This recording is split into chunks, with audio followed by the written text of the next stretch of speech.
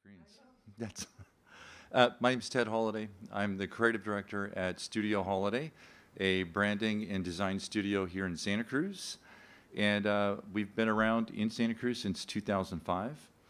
And the three pillars of my studio are, if you look there at the bottom, we are creative, we are responsive, and we are knowledgeable.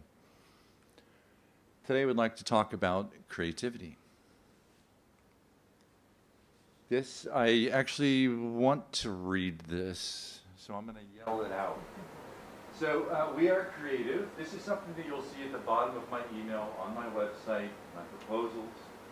Sometimes we're linear thinkers, forging a direct path between point A and B. Other times we're broken field runners, taking the audience on the scenic, uniquely memorable route. Either way, we deliver the destination, distilling even the most complex marketing messages into elegant outcomes. Or put another way, left brain, right brain, we maintain residence in both neighborhoods. And so my whole thinking behind design is that there is no one process to design. I take so many different paths, and every project I take, you'll experience that. So this is some of the logos that I or my studio have created.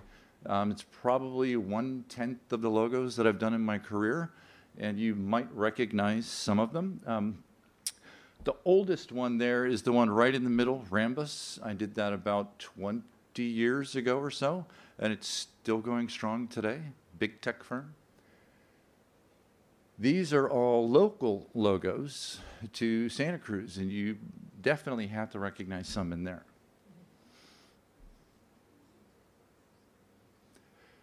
Today I want to talk about these two. Santa Cruz Works and Santa Cruz Accelerates. So I get my inspiration from all sorts of places. So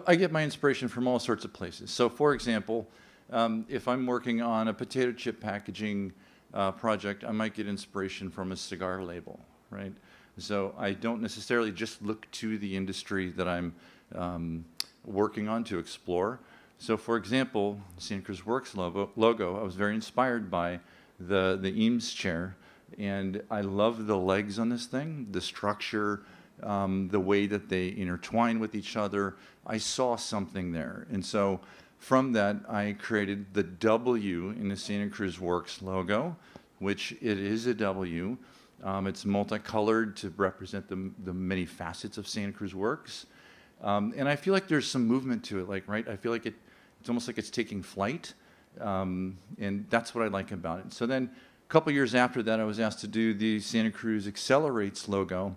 And that one came really easy to me because the Santa Cruz Works logo has legs to it. It has what's needed already there. And so there's a W, the shape for the W. Now Santa Cruz Accelerates. I needed to create an A. And I felt like, and it's accelerating, right? So it's a rocket ship coming out. You'll never see the middle two phases of the logo, like that's never shown. But it is basically as if a rocket ship blasted off from the middle of the logo. I saw the shape of the flame at the top in the middle, and I said, that is the flame for this A. And it just took me literally minutes to create this logo. And so that happens sometimes. Then I like to explore, a visual style, what this thing could look like. None of this has actually ever been produced, I think, maybe business cards. And then posters and social media pieces and that sort of thing. And so I did mention earlier that I was inspired by, right? I was inspired by the Eames chair. There's something to what I saw in the legs. I'm inspired by architecture. I'm inspired by fashion, all sorts of things. And so I'm inspired by that, right? Is AI creative?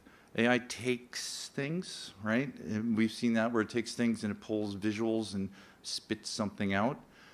I went to a website and I typed in a logo creation website and typed in Santa Cruz Works logo. And so these are page after page after page of various random, just meaningless logos in my mind.